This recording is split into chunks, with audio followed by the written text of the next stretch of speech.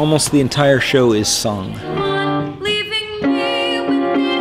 The majority of it is either sung and danced, or just danced. Yeah, it's my 20th show here.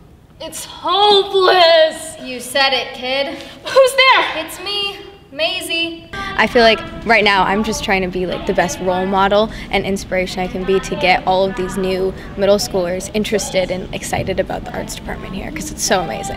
I think as high schoolers we can lose a little bit of energy sometimes just because we're so stressed out, but the middle schoolers just bring that kind of oomph that keep us inspired, keep us going, and I think they're just so determined to be a part and put in their best work because they're younger and want to get better. Like I've read of in books, connected to one of those underground brooks, an underground river that starts here and flows right under the bathtub, and then who knows, it's possible. It's a combination of about somewhere between 12 and 15 of the Dr. Seuss stories, all kind of woven into the story of these two dreamers, one in the jungle of Newell, Horton, who finds this speck of dust that is talking.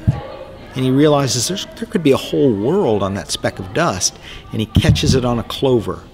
In the meantime, down on the speck of dust is Jojo, also completely isolated from everybody that loves him and cares about him because he's a dreamer.